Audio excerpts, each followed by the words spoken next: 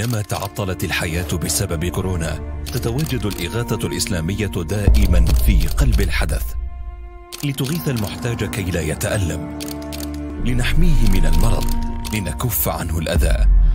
بتبرعك للإغاثة الإسلامية عبر العالم نصل إلى الأشد ضعفا وحاجة مثل مريم. معا نرسم البسمة على وجهها. تبرع الآن للإغاثة الإسلامية عبر العالم. تبرعاتكم في أيد أمينة.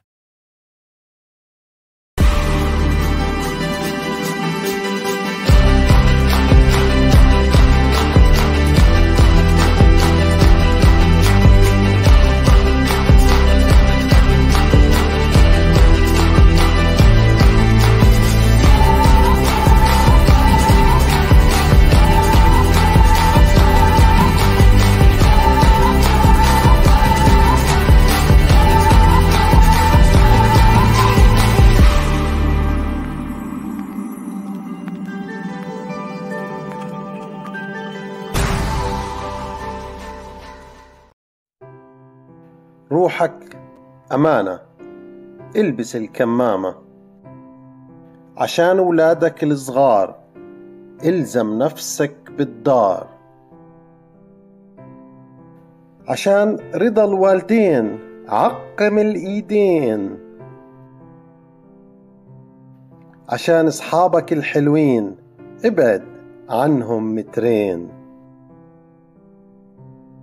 عشان الكل مسؤول، الوقاية أفضل الحلول. اسمع من الحكومة الكلمة لين ما تمر هالأزمة. هذه الرسالة برعاية كنار تي في صوت العرب من كندا. مرحبا، أهلا وسهلا فيكم، سلام بالجميع في حلقة جديدة من حلقاتنا على كنار تي في صوت العرب من كندا. أنا جمال الشريف محدثكم اليوم في هذا اللقاء الخاص اللي سأتكلم فيه مع مستشارين من مؤسسات مجتمعية في كندا عن موضوع بهم كثير ناس وعمل ضجة في الساحة الإعلامية في الوقت اللاحق. هذا الموضوع هو المساعدات اللي قدمتها الحكومة الكندية الفيدرالية للأشخاص اللي فقدوا أعمالهم خلال فترة الكوفيد. كنا سمعنا بالسرب أو CRB اللي هي كانت مقدمة من الحكومة مقدارها $2000 وقدمت للأشخاص اللي فقدوا أعمالهم. حنتكلم اليوم عن إيش هي السرب، حنفهم الناس اللي ما بيعرفوا شو هي السرب، وحنتكلم عن المشكلة اللي صارت إنه صاروا طالبوا الحكومة أو CRA اللي هي مصلحة الضرائب، صارت تطالب بعض الأشخاص بالدفعات اللي دفعت لهم سواء بالزيادة أو بدون حق. عشان هيك أنا وياكم اليوم بدنا نرحب ب اللقاء حيكون، بس بدي أحكي اللقاء حيكون بالإنجليزي وحيكون معنا مترجمة الأخت الفاضلة أمال سيف. أهلا وسهلا فيك أستاذة أمال. أهلا وسهلا فيكم. اوكي، وحنرحب اليوم بالباراليجل والليجل ادفايزرز. ريجينا ديفيد, you're welcome on Canard TV. Thank you for having us. So Regina, can we start with introducing yourself? Can you introduce yourself? What are you doing? And introduce the organization which is Westboro Community Legal Services for the Community. أنا معلش أمل لو بالترجمة مع للجمهور. أوكي. لو سمحت رجينا إذا فيك قدمي نفسك وتشرحي شو هي وظيفتك وشو وظيفة المكتب القانوني بويست كاربرو اللي بتيجي من جاي أنت من عنده للجمهور اللي عم بتفرج عليكي. Yeah, thank you. My name is Regina David. I'm a paralegal and a project director at West Scarborough Community Legal Services. اسمي ريجينا ديفيد وأنا مساعدة للهيئة القانونية بوست سكاربرو. And West Scarborough Community Legal Services is one of the legal clinic which is supported and funded by Legal Aid. And there are around 74 legal clinics across the province, which is in Ontario. السكاربرو، عيادة سكاربرو القانونية هي واحدة من 74 عيادة قانونية موجودين على عبر مقاطعة أونتاريو للمساعدات القانونية.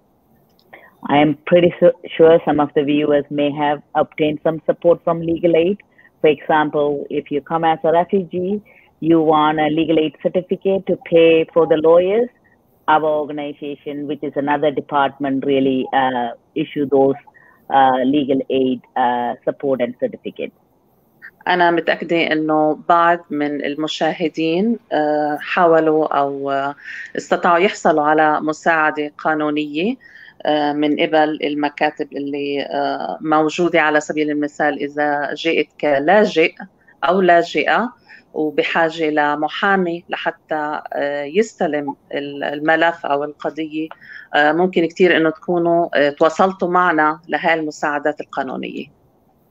And at West Scarborough, we provide free services to low-income individuals on housing matters, workers' rights, human rights, social assistance, Canada pension plan, old age security here, and also some immigration and family matters. في نحن بالمكتب اللي هو تابع لسكاربو وسكاربو بنقدم مساعدات لذوي الدخل المحدود. على سبيل المثال الإسكان، مساعدات للي بحاجة لاستشارات اجتماعية، مساعدة اجتماعية للأشخاص اللي على تقاعد. هذه هي بعض من الخدمات اللي هي مقدمة. And we also actually represent people at tribunal and court and also do law reform work. وبنفس الوقت حتى بنمثل الأشخاص عبر المحاكم والجلسات اللي هي الهاتفية تعتبر عن طريق المحاكم. بنمثل جميع الأشخاص. And our services are free, but however you have to be a low income and live in our area.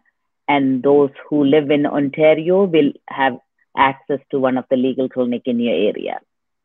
والخدمات هذه هي تقدم مجانا، ولكن لابد أن تكون من ذوي الدخل المحدود لحتى تقدم هذه الخدمات للأشخاص. وطبعا بنفس الوقت لازم تكون ساكن بمقاطعة أونتاريو. So that's the service we provide. So basically, it's a one place for all legal advices and legal services. Yes, free advice and services for low-income individuals, particularly around income maintenance. Yeah. ممتاز. فهي لكان هذا يعتبر مكان واحد لجميع الخدمات القانونية، خصوصا للأشخاص اللي بحاجة لمبلغ معين أو مدخول معين يبقوا من ذوي الدخل المحدود. Okay. So, Regina, can you tell us about the programs that the government provided for Canadians, especially who lost their jobs during the pandemic time? We've heard about SERB. There were another two programs. I'm not sure about them, but SERB was the most popular one, and many people applied to it, and we would like to tackle that problem now. رجينا، إذا لو سمحتي فيك تخبرينا على شو هي المساعدات اللي قدمت من قبل الحكومة. نحن بنعرف إنه واحد منن اللي هو السرب، اللي هي الإعانة الكندية للاستجابة في حالات الطوارئ. في كمان برنامجين اللي هم مقدمين للأشخاص اللي فقدوا عملهم. إذا فيك تخبرينا عنن لحتى نصحح أي مفهوم بالنسبة لهاي البرامج. Yeah, you're right. Many people have affected by COVID-19, and government has brought some support, especially federal government. And one of the benefit is SERB, Canada Emergency Response Benefit. It was actually income support, and people got $2,000 for every month. في هذا صحيح. هذه المساعدة قدمت لما حصل الوباء اللي موجود بالبلد، وقدمت الحكومة بعض المساعدات اللي هي للأشخاص اللي تأثروا بالدخل تبعهم، اللي هو سرب واحد من هاي البرامج. In order to receive this benefit, you have to be employed and or self-employed whose employment was affected by COVID-19. لحتى تحصل على هذه الإعانة لازم تكون موظف من قبل شركة، أو تكون تشتغل على حسابك وتأثرت بسبب الوباء اللي كان موجود، أو الوباء اللي بعده موجود هلأ. The benefit started on March 14, 2020, and it's also ended on October 3rd, 2020. البرنامج ابتدأ ب 14/3/2020 وانتهى ب 3/10/2020. And the requirement to be qualified for this benefit, it's very important that you didn't quit your job voluntarily. وواحد من المؤهلات لحتى يطلع لك هاي المساعدة إنه ما تكون أنت استقلت من شغلك بكل طواعية مثل ما بقول. And also you are living in Canada and 15 years of older and also earned 15. Okay. And also earned more than $5,000 net income.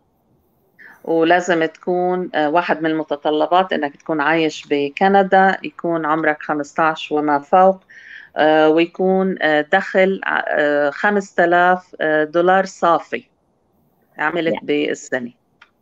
And then that is actually, we see that quite a lot of problem. I will be talking about that later on. But then there's another 3 recovery benefit was introduced. Regina, can you excuse me? I will have 2 questions about this one. Then we will jump to the next one. Okay. Sure. So, أنا عندي سؤالين بس. You say that affected. I would like to underline this one. So, affected, does it mean that you lost your job or your salary was minimized or not salary, income, I mean, because if it's self-employed, does that count? So هل هذا يعني لما قلت إنه تأثر الأشخاص بهذا الوباء، هل تعنين إنه قل المدخول للأشخاص اللي هن بيشتغلوا على حساب، أو الأشخاص اللي بيشتغلوا لآخرين إنه وقف هذا المدخول؟ And if this is actually you lost your employment or your work is reduced due to COVID-19, it has to be related to COVID-19. Your employment reduced or income reduced, or you lost the employment due to COVID-19, you are still able to allow to work and earn up to $1,000 at the time. Okay. لازم يكون إنه خسرت أو خسرت الشغل بسبب فيروس كورونا المستجد، وإذا كنت عم تشتغل على حسابك إنه يكون المدخول قل، وحتى إذا عم تشتغل مسموح لك إنك تشتغل بس إنه المدخول ما يزيد عن $1,000. And then other 3 benefits is the 3 recovery benefits they brought up, which is still in place. Sorry, Regina, can you repeat that? Sorry. So after the SERB, the federal government brought in another 3 different benefits. It's called new recovery benefits. وبعد الموضوع أو برنامج لبروجرام SERB ما خلص، قدمت الحكومة 3 برامج إعانة اسمه الإعانة الجديدة بحالة الطوارئ أو الوباء اللي موجود هلا. This benefit is for, again, self-employed, and also the workers who don't qualify for EI could access this benefit.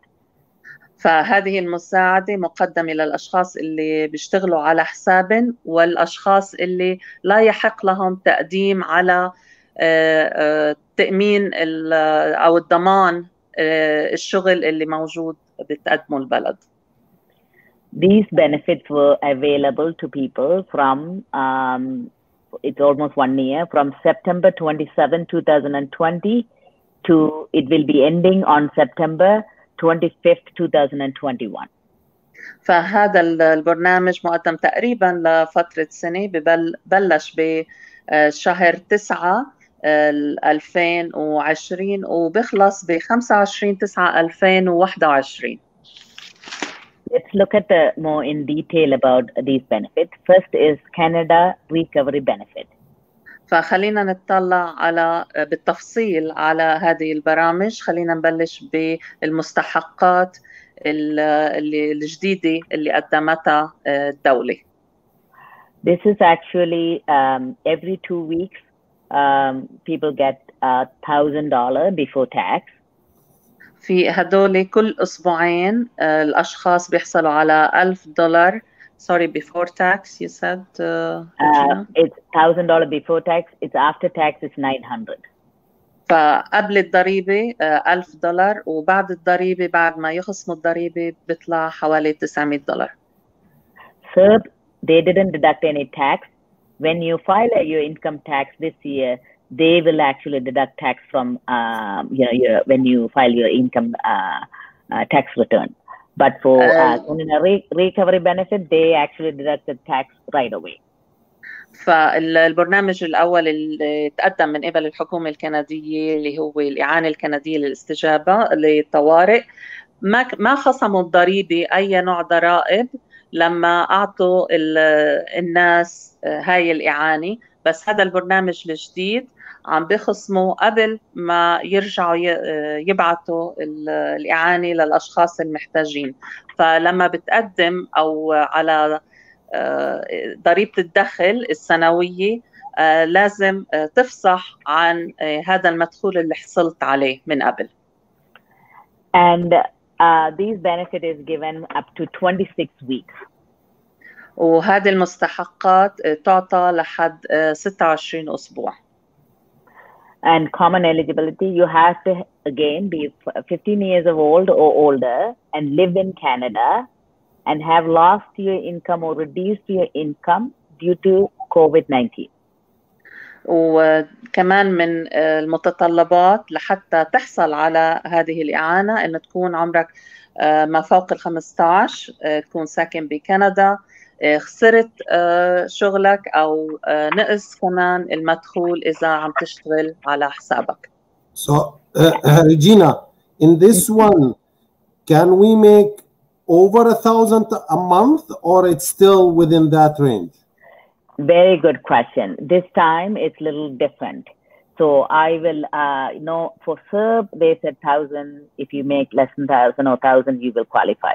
For recovery benefit, you are allowed to make up to 38,000 for the full year. Income cannot exceed more than 38,000. If it is around 38,000 or under, you can still get this benefit. Okay, Amal, can you answer?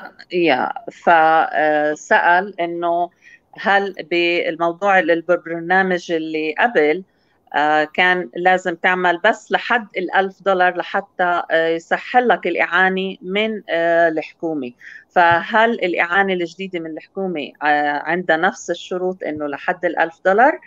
فالجواب إنه فيك تعمل لحد $38,000 ويضل يسهل لك أو يحق لك إنك تقدم طلب لهذه الإعانة الجديدة من الحكومة. But at the time of the application, your income has to be reduced or lost, but then you're still able to work throughout. And this is a really good opportunity for a lot of self-employed, especially if you're an Uber driver. You're able to, get this benefit, but initially you lost the job or reduced your job, but then you continue to work and receive this benefit long as you have that, your income is under 38,000 and you don't have to pay anything to the government. However, if it is over 38,000, they will deduct 50% of anything you make more than 38,000. فهذه هي بتنعد فرصة للأشخاص اللي بيشتغلوا على حساب أو الأشخاص اللي خسروا وظيفتهم. أهم شيء إنه لحد 38,000، إذا بتعمل لحد 38,000 الحكومة ما رح تفرض عليك ضريبة، بس أي شيء فوق ال 38,000 رح تخصم الحكومة 50% على أي شيء بتعمله. فهاي فرصة للأشخاص، على سبيل المثال اللي بيشتغلوا سواقين بأوبر، إذا خسروا من المدخول اللي كانوا يعملوه فممكن يقدموا ويحصلوا على هاي المساعدة. And further, eligible requirements is you have to be, earned at least $5,000 for employees. It can be, gross income, and self-employed. It has to be a net income.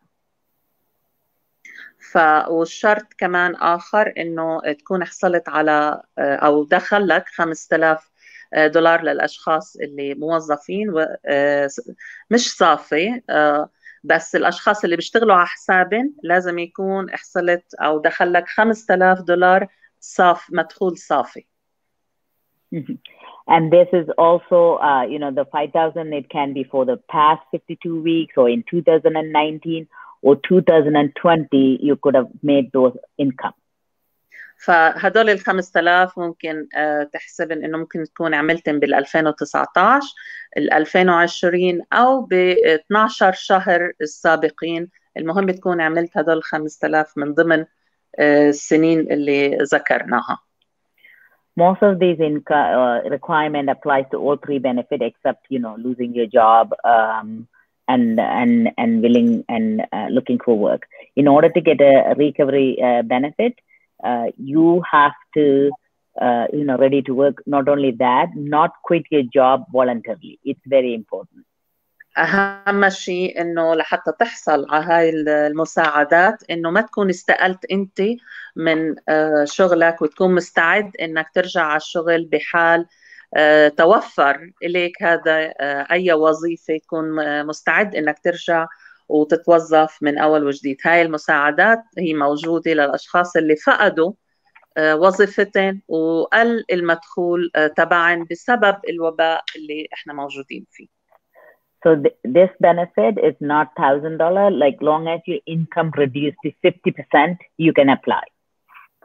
Sorry, can you repeat this, Regina?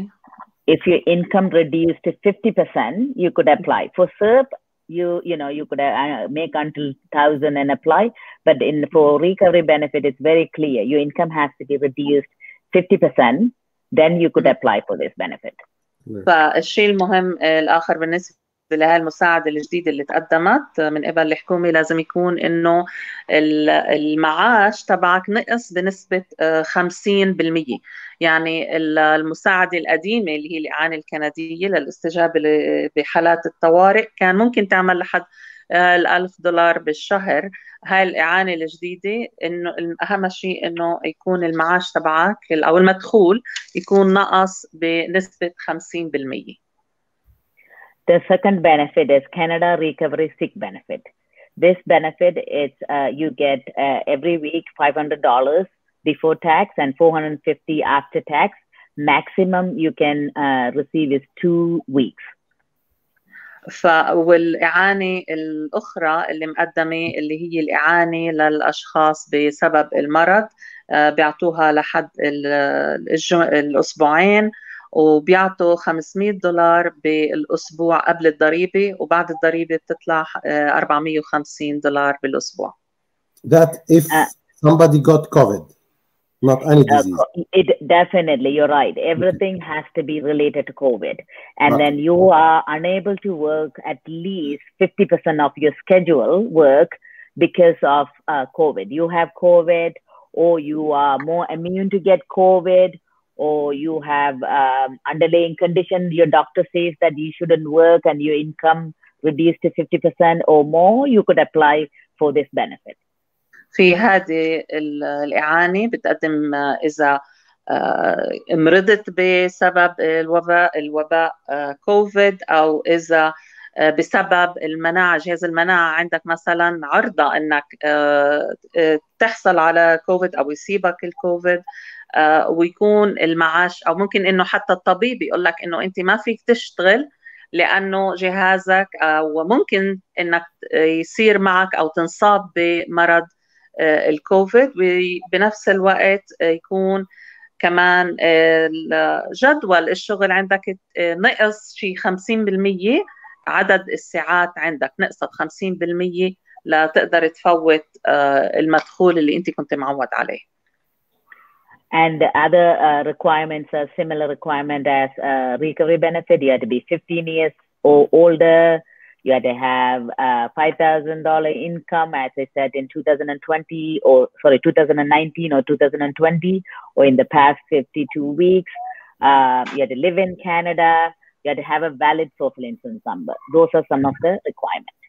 وبنفس الوقت لازم مثل الشروط بالنسبة للبرامج الأخرى، لازم يكون عمرك فوق ال15، لازم تكون عملت $5,000 بال 12 شهر الماضيين، أو بال 2019 أو سنة 2020.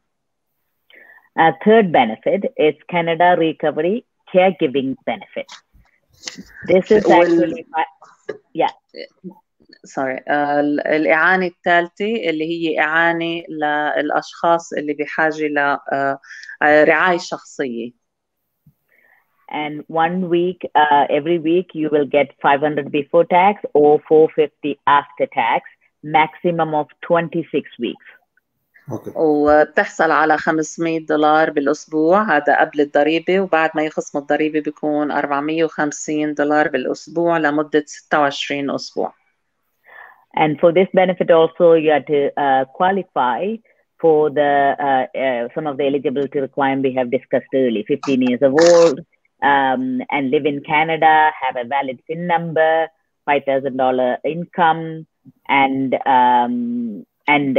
those are common requirements for all three benefits.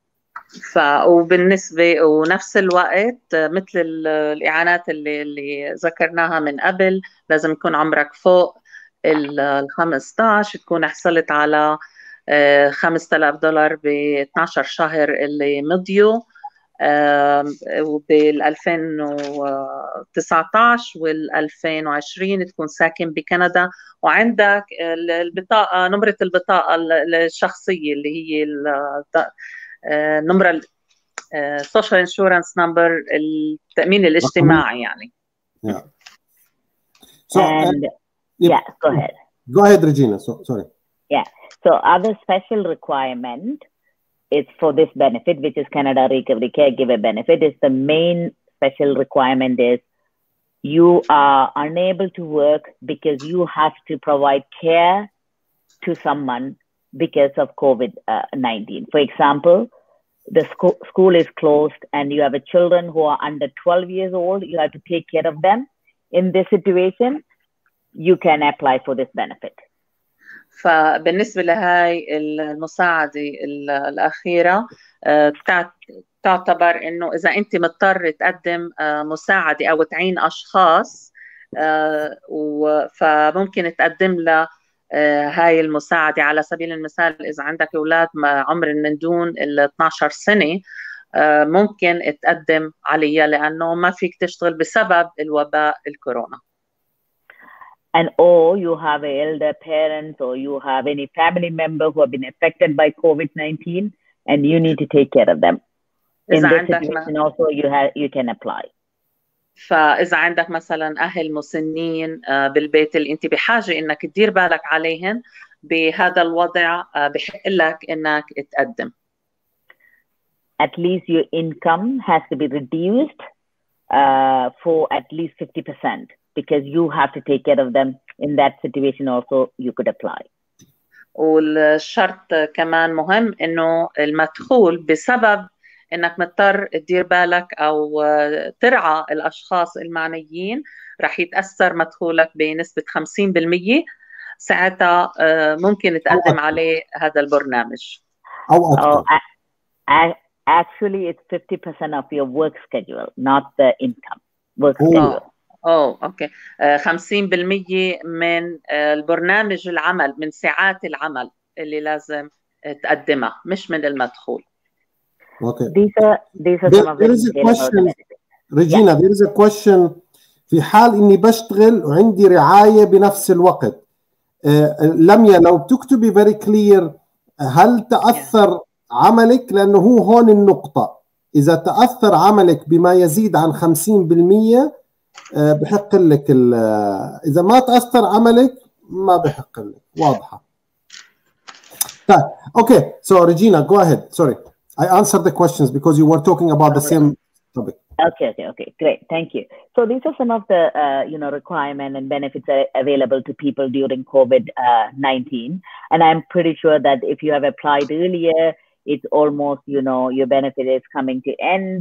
And if you still applying or wanted to know how to apply, you could actually call the Canada Revenue Agency number, which is 1-800-959-2019, or you could also visit the website and open your my account, CRA my account, and apply. And it's actually when you call, it's very easy way to access. They will ask you the questions that we discussed about the eligibility, which benefit you're applying. Oh, sorry, I will let you translate first. Yeah, it does. فهذه هي البرامج. هلا في كثير من الاشخاص اللي قدموا عليها هاي البرامج ممكن انها تكون على قربت تخلص مده الاعانه اللي كانت تقدم لإلن، او بدهم يقدموا على الاعانه الجديده. على كل الاحوال في رقم هاتفي ممكن يتصلوا فيه 1-800-959-2019، أو فيهن يروحوا على الموقع الإلكتروني لCRA لحتى يسألوا الأسئلة. على كل لما حدا بيرد عليكم أشخاص من قبل الهاتف اللي قلت عنه، رح يسألوكم نفس الأسئلة تقريبا اللي ناقشناها، والمستحقات والأهلية لهاي البرامج اللي مقدمة من قبل الحكومة. Okay, Regina, my next question is how anybody can apply. Does he need to go to Service Canada, or he can do it online, or he can do it on paper? Give us the application procedure. بالنسبة لهاي البرامج كيف ممكن الأشخاص تقدم؟ هل بدهم يروحوا شخصيا على هاي المراكز الحكومة ليقدموا، أو فيهن يقدموا على المواقع الإلكترونية؟ إذا فيك تعطينا فكرة كيف فيهن الأشخاص يقدموا على هاي المساعدات. You could apply by going to CRA website and creating a CRA My account, one way. The second way is calling 1-800-959-2019. في طريقتين. أول شيء ممكن تروحوا على الموقع الإلكتروني اللي هو CRA وتعملوا، لازم تسجلوا حساب، تعملوا حساب لإلكم على هذا الموقع لحتى تقدموا عن طريقه. والطريقة الأخرى إنه تتصلوا على الرقم اللي هو كمان مرة 1-800-959-2019. And also when you call, the automated machine will ask you a couple of questions. For example, which benefit you're applying for? And, all the eligibility requirements we talked about, they will ask you, are you 15 years of older or older? Are you, currently, did you lose your job and earning less than 50%? All those questions, they will ask. If you say yes, no, and, press the button, and then you submit the application. Within what I have seen is within 2 to 3 days, if you give your account number, you will get the money. فممكن لما تتصلوا يكون في مثل رد إلكتروني بيعطيكوا الخيارات على أي مساعدة عم بتقدموا، وبنفس الوقت بيصيروا يسألوكوا أسئلة بالنسبة لأهليتكم لهذه البرامج، وبناء على الأجوبة بيصيروا يحولوكوا على الجهة المعنية. وإذا كل شيء جاوبت كل الأسئلة اللي رح يسألوها، ممكن بخلال يومين أو 3 يرجعوا يردوا عليك خبر، خصوصا إذا بتحط كمان رقم تليفونك، ممكن هالشيء هذا يساعد كتير بالرد السريع. And those are some of the information about the benefit. Sorry, Regina. These are some of the information about the benefit. وهذه هي بعض المعلومات بالنسبة للمساعدات اللي موجودة من قبل الحكومة. Great. So when this COVID hit Canada, nobody was prepared, even the government. Then people start losing jobs. After that, the government tried to do its best to provide this service or benefits or help to Canadians who lost their job. So they made this process as easy as possible. However, many people applied without in good faith, or they just apply, whatever the reason behind that, they applied, and sadly, after receiving whatever, 14,000, I think, for that amount, they received a letter telling them, you have to give this money back. Tell us about this dilemma and how people now feeling. من أول ما ابتدأ هذا الوباء وأجى على البلد، الحكومة حاولت بكل جهدها أن تساعد الأشخاص أو السكان اللي موجودين بالبلد عن طريق هاي المساعدات اللي قدمت لنا إياها. فالعالم الأشخاص قدموا بنية طيبة، بنية صافية، بس بعد فترة طلعت الحكومة وقالت إنه في أشخاص كتير لا غير مؤهلين ليحصلوا على هذه الإعانة اللي هي بنسبة 14 مجموعة، يعني 14,000. فيك تخبرينا كيف بدنا نحل هالمشكل هاي أو هالحيرة هاي اللي موجودة بين الأشخاص اللي قدموا وحصلوا على هاي الإعانة؟ It's a real issue. This is what we are seeing every day, and people are calling our office. We are dealing with it. I am also co-chair of EI working group across the province, and also sit in a working group in Ottawa, which is work with politicians there around this issue.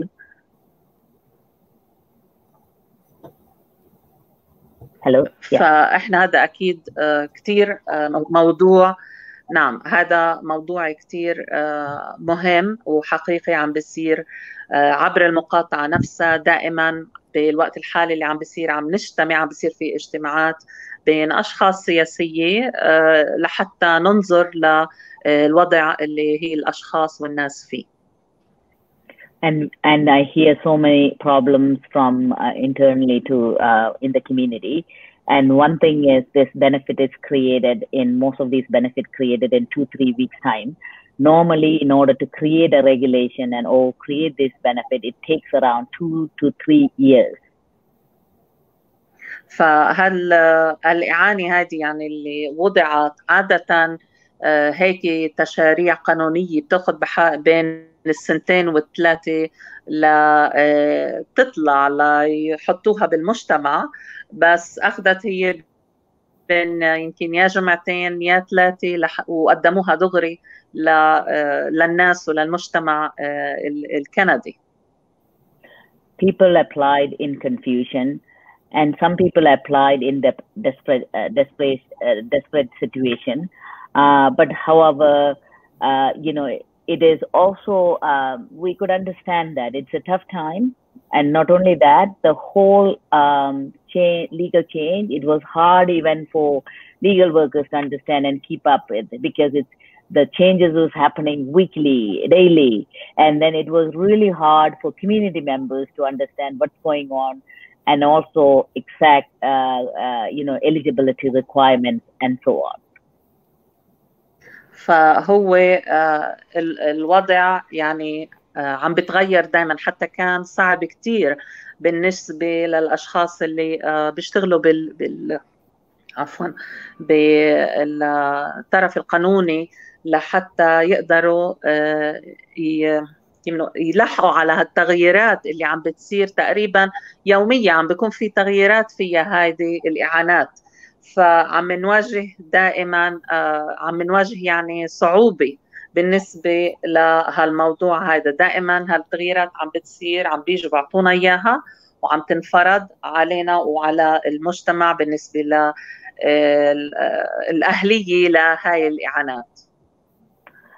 And whatever reason they applied, and there's so many people applied even though they don't qualify. Therefore, CRA sent letters, overpayment letters that you're talking about. In November alone, they sent 213,000 overpayment letters and asking people to pay back.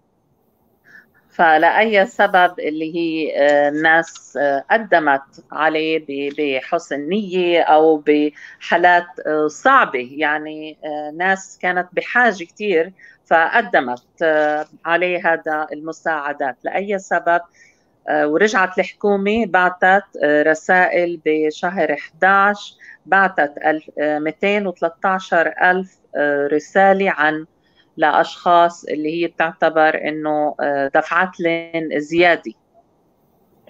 In December, they sent another 441,000 letters. This is about educating people about you may not qualify or what you need to do. That kind of a letter. ورجعوا بشهر 12 بعتوا 441,000 رسالة للأشخاص اللي عم بيقولوا لهم انه انتم يمكن غير مؤهلين كنتوا انه تحصلوا عليها هاي الإعانة. And CRA, yeah, go ahead. Regina, from the news, I've heard that in these letters they ask them to pay by the end of that year, which is 2020. It means they give them a month cap or less than that. You're right. فهن بناء على الشيء بناء على الأشياء اللي سمعتها إنه هاي الأشخاص عاطينن لحد آخر سنة 2020، يعني بحدود الشهر إنه لازم يدفعوا يرجعوا يدفعوا الإعانة اللي وصلتن. مزبوط هالشيء هذا؟ You're right. In November letter that was sent out, around 213,000 letter requested people to pay by December, but those are not a legal decision letter. And even many people called our office who were qualified even got that letter. For example, if they had that $5,000 into they made in 2020, but they haven't filed their tax yet. Yep. Those people also got that letter. So if you really look at it, they do qualify.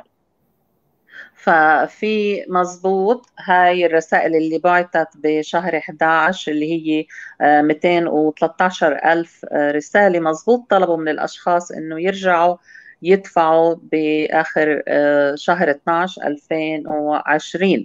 هذا القرار ما كانش قانوني، حتى في رسائل انبعتت لأشخاص اللي هن مؤهلين بس اللي وعملوا $5,000 بالسنة، بس ما قدموا بعد ضريبة دخل لحتى تعرف الحكومة إنه هن مؤهلين لهاي الإعانة. If you get Regina, sort of a letter, yeah. So let's divide the people for two categories. One of them that he is not qualified. There is no way to be qualified. He never made that 5,000. The other one, and he received the letter. The other category, another person who is qualified for making this $5,000 before because nobody did file the tax yet for 2020.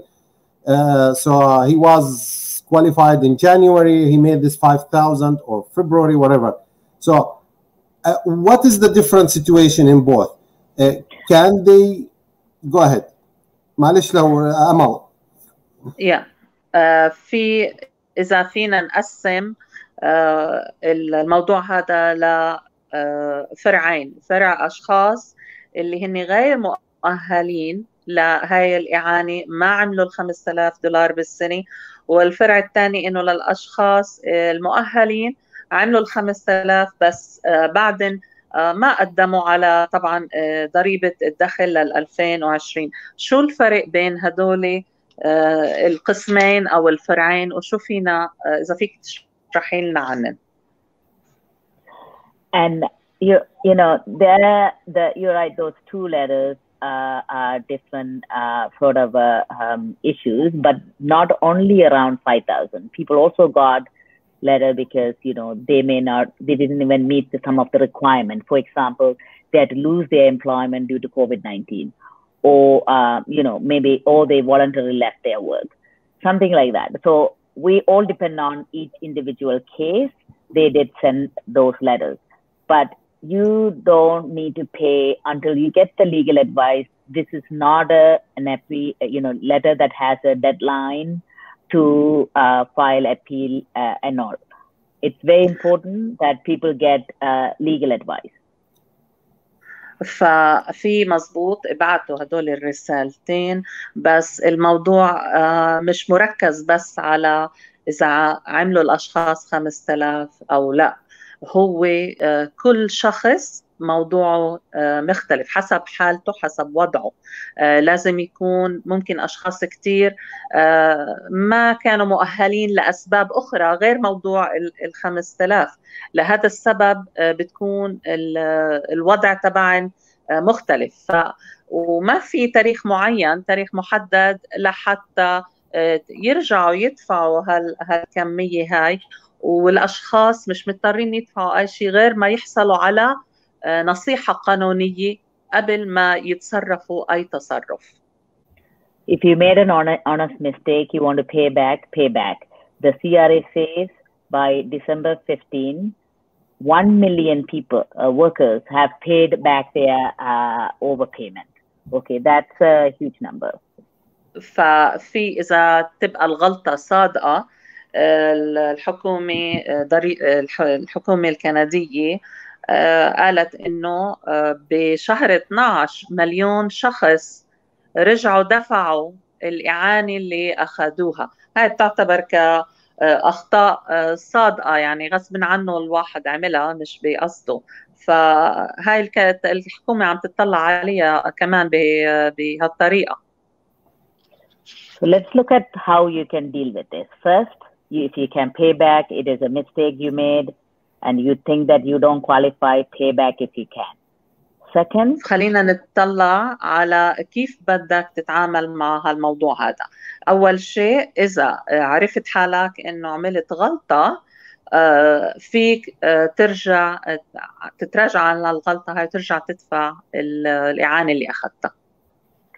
Second, you think that you qualify, but still CRA sent you this letter. What you have to do is you have to just provide more information. So send them in the information. I worked there $5,000. I lost my job due to COVID-19. Here's my evidence, information, and I do qualify. They will fix that. فالنقطة الثانية، إذا بتعتبر إنه أنت لا مؤهل إنك تحصل على هاي الإعانة، اتصل فيهن. ممكن يكون في عندك معلومات ناقصة ما أعطيتني إياها. قل لهم إنه أنا مؤهل لهالإعانة هذه، أنا خسرت شغلي بسبب الكوفيد، بسبب الوباء، أو قل شغلي. أي معلومات بحاجة ناقصة وهن بحاجة لإلها فيك ترجع تبعت لي إياها. Third, you could actually tell them, yes, I made a mistake by whatever reason. I didn't understand it, or because I was desperate and no income during this time. Whatever reason is a genuine mistake. You ask them to for maybe overpayment option. For example, payment plan option. For example, based on your income, you could say maybe I can pay $20 a month. You could request that. والنقطة الثالثة إنه حتى مثلا إذا عملت هاي الغلطة فيك تقول لنا نعم صار في غلط، قدمت بحالة حاجة قصوى لهاي الإعانة اضطريت إني هقدمها. ممكن يقولوا لك إنه في عندن مثل ما بقولوا خطة دفع، إنه أنت فيك تدفع مبلغ معين بالشهر لحتى تسدد الدفعات اللي استلمتها. ممكن يكون $20 بالشهر، هذا كله على سبيل المثال، لحتى ترجع تدفع الإعانة اللي وصلت لك. And this argument could be under hardship argument. You know, you are unable to pay. I know that so many people on social assistance, so many people who don't have income applied, and there is no way that they are able to pay this benefit back. فأنا فيك تقولوا لهم كمان ممكن هالشيء هذا تتواصلوا معهم، إنه أنتم بوضع صعب جدا. أنا بعرف إنه في ناس كتير عم بياخذوا إعانات اجتماعية يعني يقدروا يكفوا، فممكن تتواصلوا بهالطريقة هايدي، إنه أنتم قدمتوا لهاي الإعانة لهاي الأسباب، أسباب المعيشة الصعبة. Regina, there is a question about installments. Is it taxable or not taxable? هذا المبلغ هل يدفع عليه tax أم لا؟ Okay, he translated it actually. Yeah, I didn't understand installment. What do you mean by that? So if I made agreements with the CRA and we decided to make an installment like $100 a month, yeah? Yes. So is the remaining balance taxable or not? Or there is a interest on that balance or not? Okay. Good question. So I will let her ML interpret and then I'll answer. Yeah. هو السؤال إنه هل القسط هذا في عليه ضريبة أو لا؟ هل بنحسب كمدخول ويبقى عليه ضريبة أو فايدة أو لا؟ Actually, under the SERP Act, it's very clear that it is, even though CRA dealing with this is not this matters cannot be treated as a tax issue. It's a SERB, Canada Emergency Response Benefit Act clearly says that the claimant shouldn't be charged for interest. Clear. فبالنسبة can you repeat that? Sorry. The SERB shouldn't be treated as an income tax act. This is actually has its own regulation. Part of that is you cannot be charged interest. فبالنسبة للإعانة اللي وصلت من سيرب من الإعانة الكندية للأوضاع الطوارئ، هذه إلى تشريع آخر بالنسبة للضريبة، ومش لازم إنه يعني تكسبوا فايدة من وراها، هذه مجرد إعانة. No. So yeah, go ahead. There was a huge problem on the CRA website when they put this information in March or whatever. They put the income is more than 5,000. However, after a while, they change it to net income, which make change for many people. And even the media found this mistake. They wrote about it. The CRA accepted it. It was mistake on their website, but they still will charge people for the net income. So can you explain this legally? كان في خطأ على الموقع الإلكتروني لما قدمت الناس، لما قدموا الأشخاص على هاي الإعانة، قالوا اللي هو واحد من المؤهلات لازم يكون المدخول فوق 5,000، بس رجعت الحكومة وقالت إنه لا، لازم يكون 5,000 هاي صافي، مدخول صافي. فهاي الغلطة حتى الحكومة الكندية يعني اعترفت فيها، وبنفس الوقت بعدين عم بيحاسبوا الناس عليها هاي الغلطة، مع إنه الغلطة من قبلن هني، غلطتهم هني. You are correct. It's a very important part that we all have to sort of understand this. What happened is, as I said, this is created very quickly, and even government was not sure. Earlier, they didn't say it was net or gross income. Even when people call CRA, the staff were not giving proper information. Even for us, you know, I sit in the committee, we didn't get proper information. Politicians, you know, they were giving different information. And earlier they said total income. What does total income mean? For me, is actually gross income. But now they're saying net income, not just the website, the whole process. They didn't actually clarify. So this is the issue we brought forward to the minister, to the committee dealing with it, because it's not fair for community to, you know, to understand all of a sudden it's a net income, not gross income, when they haven't informed ahead of time. أنت معك حق بهذا الموضوع.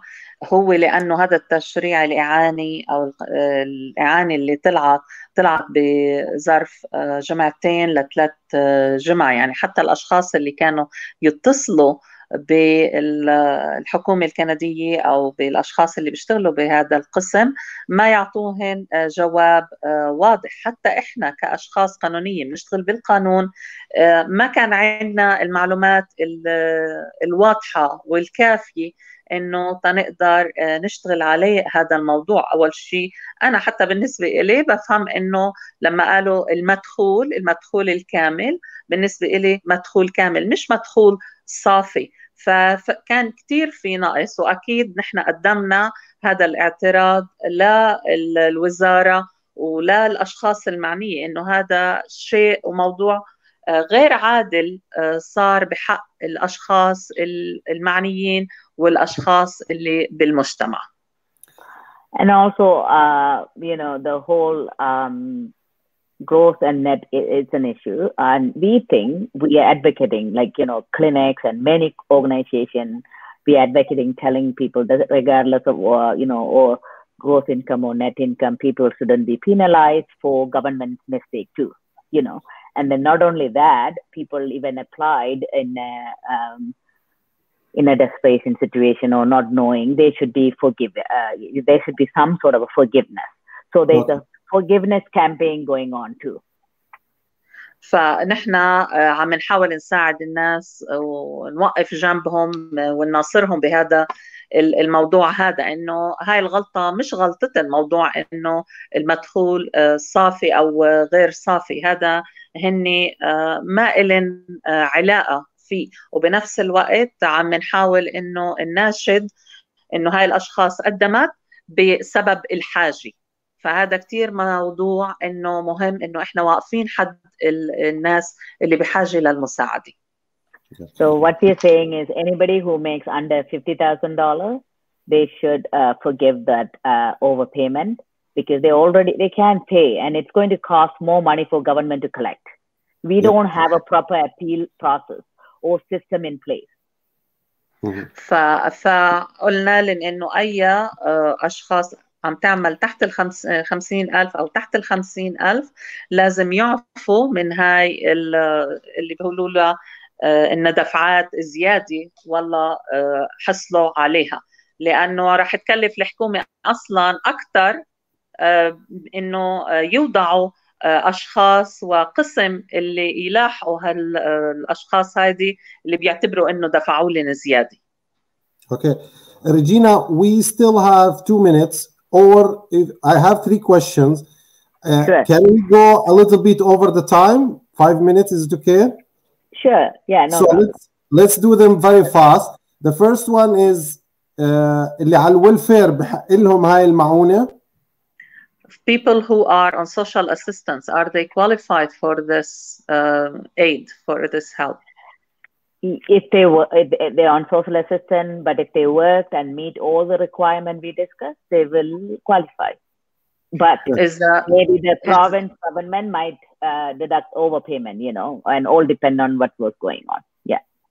فحتى إذا عم باخدوا إعانة اجتماعية عم بيشتغلوا بس بنفس الوقت مؤهلين بناء على الشروط اللي ذكرناها ممكن يقدموا، أو بس ممكن في حالات أخرى الحكومة تعتبرها دفعات زيادة، فكل شخص مختلف عن وضعه مختلف عن الآخر. The second question، السؤال الثاني، هل راح يكون في عقوبة؟ سمعنا في إشاعات إنه الحكومة راح تسجن وتغرم كل واحد أخذ الإعانة من غير ما يكون مؤهل، هل هذا صحيح؟ We heard that the people are going to be penalized or even imprisoned if they applied and they are not qualified. Is this true? Good question. And they were trying to bring a bill around that to put people in jail and really penalize. We again advocated. I'm part of so many groups, and I know, we actually said that's not fair. We brought all the information we have discussed today, and that bill is dropped. So no more discussion around that. And then we are continually educating ministers and the people who made the decision, making sure these workers are not being penalized. But however, there are some people applied really fraudulently. For example, maybe one name, but one person applied for 30 times, in different. So those sort of a situation that can be fraud. And I think we are more like focused around individual who made an honest mistake, applied for EI and applied for this, or applied when they don't even qualify. Those are very fairly, we could understand why. But right now, your question is there's nothing legally in place. Okay. هني حاولوا الأشخاص اللي وضعوا هاي الإعانة حاولوا يحطوا هالشيء هذا بالنسبة للعقوبات كقانون تشريعي، لكن نحن كمناصرين للقانون وللأشخاص اللي بحاجة للمساعدة احنا قلنا لهم إنه هذا الشيء غير عادل وغير صحيح، مش لازم إنه يفرضوه على العالم بهاي الطريقة. وبعد مناشدة طويلة قدرنا إنه نوقف هالموضوع هذا، هالقانون هذا. هلأ طبعا في أشخاص عملوا عمليات نصب، قدموا على الإعانات نصب، قدموا مرة باسم، كل مرة قدموا باسم مختلف لحتى يحصلوا على هاي الإعانة. هذا موضوع مختلف. احنا عم نحكي عن الاشخاص اللي عملوا اغلاط صادقه عن غير فهم للموضوع نفسه او كيف لازم يقدموا. هدول الاشخاص اللي عم نحكي عنهم، هدول الاشخاص اللي عم ندافع عنهم. فبناء على سؤالك انه هل في عقوبات او غرامات ان كان ماليه او سجن، هذا الشيء هذا وقفنا. Okay, so have you read this article on Toronto Star 3 days ago? That the government's made a huge mistake, pressure mounts to let some CERB recipients to keep those payments they applied for in good faith. Is this gonna be happen or it's just media propaganda? هل كان في مقال على جريدة الستار إنه الحكومة راح تخلي الدفعات اللي طلعت راح تخليها مع الأشخاص اللي قدموا لها، ما راح يكون في أي نوع من العقوبات؟ هل هذه مزبوط هالشيء هذا ولا مجرد يعني اختراعات من قبل الصحافي؟ As I said, there's advocacy work going on, and the government is being, educated around what's happening on the ground. And then about gross and net income, that was a huge mistake without, informing people. And it's all these work is because it's what's happening, and there is nothing really in place right now to deal with it. If it is, you will hear. But there's so many people and groups and clinics are really advocating, and I met with NDP critic, minister, MPs, and in Ottawa with all the politicians who created these regulations. We are in a continued discussion to see how we can address this. But in the meantime, some of the solutions what I have discussed are only options for people. فهو مثل ما قلت لك من قبل، هذا الموضوع هذا كتشريع قانوني بالنسبة للعقوبات وقف أي شيء اللي هو عادل وبحق العالم. نحن عم نناصر ومنناشد الحكومة. أنا شخصيا دائما عم نقابل الأشخاص المعنيين بالوزارة والسياسيين لحتى نتناول هذا الموضوع، وموضوع أنه صار في غلط بالنسبة للمدخول الصافي أو غير صافي، لحتى نقدر نحل هذا الموضوع إذا مش هلأ بالمستقبل. Okay. So my last question is from Ikram. She said, people who are already in social assistance or Ontario work, I think we already answered part of it, but just to emphasize on it, if they receive this money, what is the penalty, and do they have to return the money back to the government? Thanks. في بالنسبة للأشخاص اللي على المساعدة الاجتماعية وحصلوا على هاي الإعانة، قدموا للإعانة وحصلوا عليها من قبل الحكومة، هل في أي غرامة من قبل الحكومة وكيف فينا نتصرف فيها؟ Well, as I said, if you can pay back, and if you cannot, ask for payment plan. If the main thing is, it's very important that you talk to your worker that you're going to pay back, because you don't want double overpayment. You know, the Revenue Canada creating overpayment and then social assistance creating overpayment. You know, because you have this money, you may have received continuity ODSP or Ontario work. Definitely get an advice from Legal Clinic if you live in Ontario by calling 211, or you could also call 1-888-0066-8258. It's just the legal aid number. By calling, you could find out the clinic near you. Can you repeat it again? Yeah, the number, Regina. 1-888-0066-8258. اوكي. بالنسبة مثل ما ناقشنا من قبل، إذا عرفت حالك إنه في صار خطأ، فيك ترجع تدفع المبلغ اللي استلمتوه، أو ناقشوا مع المسؤول عن الملف تبعكم إنه كيف فينكم ترجعوا تعملوا دفعات أو مقسطة، يعني عن طريق الشخص اللي ماسك الملف تبعكم. واهم شيء لانه ما بدكم يكون دفعات اكثر من دفعه عم توصلكم، يعني قدمتوا على المساعده الاجتماعيه او قدمتوا عن طريق هيئه اعانه العجز، فهذا الشيء ما بدكم يصير. واهم شيء فيكم تعملوا انه فيكم تاخذوا مساعده من المكاتب القانونية عن طريق الاتصال في 211 أو الرقم الهاتف الثاني اللي هو 1-88-00-66-88-25.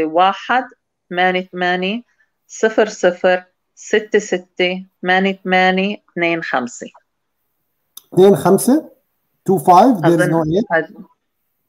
I think, Regina, it's... the phone number is 1-800.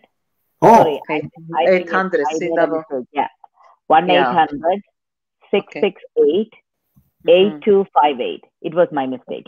Sorry. 8258. Okay. لكن yeah 1-800-668-8258. وهي على الشاشة محطوط كمان. Yeah. And you could access service in 300 different languages. They will have even interpreter if you need it, and it's a legal aid, and they will direct you to the right place. وفي موجودة هاي المساعدة ب 300 لغة مختلفة، بحاولوكوا دائما، وبيكون في مترجم كمان إذا اضطر الأمر. Regina, last but not least, how we can access West Scarborough Community Services, how we can contact you. Yeah, it's the same number, and you just ask them. But because there is so much request across the province, you have to really call your clinic near you. But if you live in our area, they will refer you to our clinic. You could also call 211 and find out, the clinic or West Scarborough number. And I will, because it's sort of a whole all of Ontario, West Scarborough only focus on some part of Scarborough. And if you live in Scarborough, definitely call 211. And based on your postal code, you could also check Google, find my legal clinic, put your postal code, you will be getting all the information you need. And I see that you have the website there as well. هو فيكم تتصلوا يعني أي مكتب قانوني، هني بحولوكوا على أقرب مكتب قانوني. إذا بتحطوا الرمز البريدي مطرح السكن، ممكن يحولوكوا على أقرب مكتب قانوني بمطرح السكن عندكم. بالنسبة للوست سكاربرو موجود الرقم التليفون على الشاشة، فهاي هي الطريقة اللي فيكم تتواصلوا فيها. I highly recommend that you really call your own legal clinic, because we will be referring you. You will save time. We will save time instead of calling the wrong clinic. أنا بنصحكم إنه تتصلوا بالمكتب القانوني اللي هو قريب عليكم، لأنه بآخر شيء يعني بكل الأحوال رح نرجع نحولكم على المكتب القريب مطرح السكن تبعكم. So at the end, I don't want to say goodbye, but we have to, we overpass the time within 10 minutes. I will give you the last minutes. If you want to say anything, we forget to say anything, please. And I would really like to thank the Canon and TV and also, Amal for translating. And I am actually glad that I had this opportunity to bring the information. Anytime, you need information, check out our website. And we also have, if you go on our website, you will find out some YouTube video. We put 5-minute YouTube videos on different legal changes. Hopefully you will be able to, access those too. Thank you. أنا بحب أتشكركم لاستضافتي. كنت سعيدة كتير إنه هقدم هاي المعلومات للأشخاص اللي بحاجة لإلها. وفي موقع عنا بريد إلكتروني أو على اليوتيوب في خدمات، عدة فيديوهات خدمات مقدمة من قبل المكتب عنا، فيكم ترجعوا تراجعوها لمساعدتكم ولخدمتكم. في نهاية هذا اللقاء أنا حابب أشكر الليجل أدفايزرز ريجينا ديفيد، أمل المترجم العظيمة اللي كانت معنا اليوم، وبالباك ستيج حابب أشكر سوسن مروش وإكرام المومني اللي they arrange إنه يعملوا هذا الحلقة. فعلا كان في إيميلات وتلفونات وشغل كتير عشان تطلع هاي الحلقة، إن شاء الله تكونوا استفدتوا منها. بدي أحكي للجميع إنه جميع الحلقات هاي موجودة على كنار تي في لايف على الفيسبوك وعلى اليوتيوب. ممكن تتابعونا على الفيسبوك بعمل فولو لايك لصفحتنا، وممكن تروحوا على قناتنا على اليوتيوب وتعملوا سبسكرايب. ونتمنى لكم دائما تكونوا بخير وصحة ومصاريكم كتيرة، والله بعيد عنكم السيارة. Thank you. Thank you. Have a nice day. Bye bye. Bye bye.